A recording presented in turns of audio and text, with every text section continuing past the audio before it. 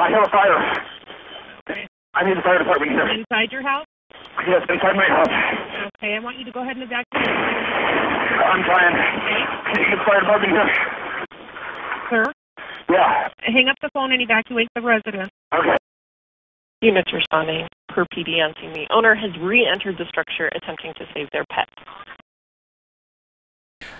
I was at work on Thursday morning, the morning of the fire, and I was in a meeting. One of the gals from our office came in and said, "Janet, there's an emergency at home. You need to call home right away."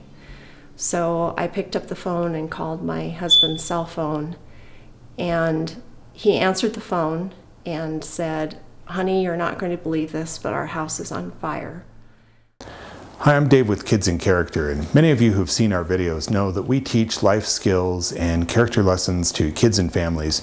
Today we have a life lesson that we want to teach to not just our kids, but to all family members and especially parents as well.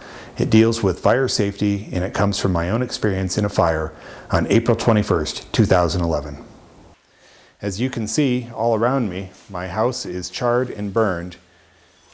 This happened just a few days ago, and it started from what was a life-saving device, a smoke detector. Actually, it was the 9-volt battery inside of my smoke detectors. Like many of you, I changed my smoke detector batteries at daylight savings time change, like we're supposed to do. I also decided to recycle the batteries because I know that throwing these in the trash is not the right way to dispose of them. What I didn't know is that there are some things you must do to make a battery safe before you recycle it. Every 9-volt battery has one particular flaw, and that is that the terminals are particularly close together, the positive and the negative. It doesn't take much to short across those terminals.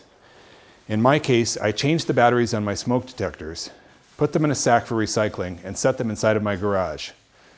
2 weeks later, when I set a laundry basket on the shelf next to these, it bumped the bag, 2 batteries touched together, shorted the terminals, and that's what burned down my house.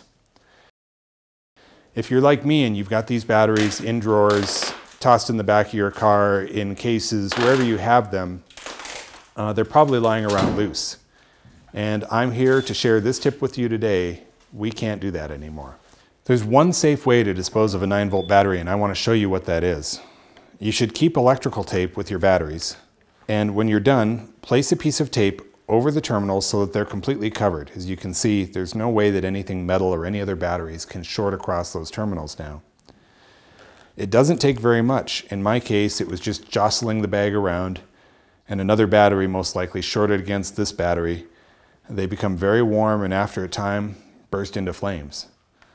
If you're like me, you've got these all over your house, and this is a lesson we all need to learn. We can no longer treat batteries that way. Dispose of them properly and tape the ends. I want you to understand, I'm on a mission to get this message out. You see, I feel very responsible for what happened to my family. I'm the person who insisted on taking the batteries out of the smoke detectors and on recycling them by putting them in a bag in the garage.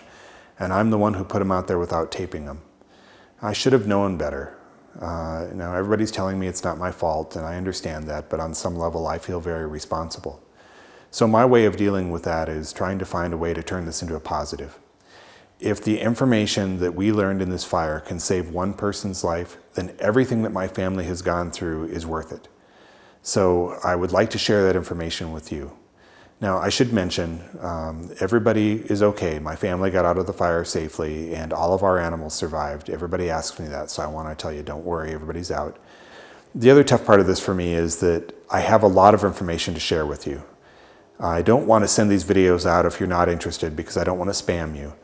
But if you want to receive more, there's a form below. Just sign up for that, and I will send them out as we get the videos filmed. I won't share your email address with anybody. That's not the purpose of this. I just want to get the videos out to the people who are really interested. So if you'd like to receive them as we get them done, sign up and I'll send you a note when they're posted. I want to thank you for listening, and I hope that you'll sign up and that we can share more information with you. Thank you very much.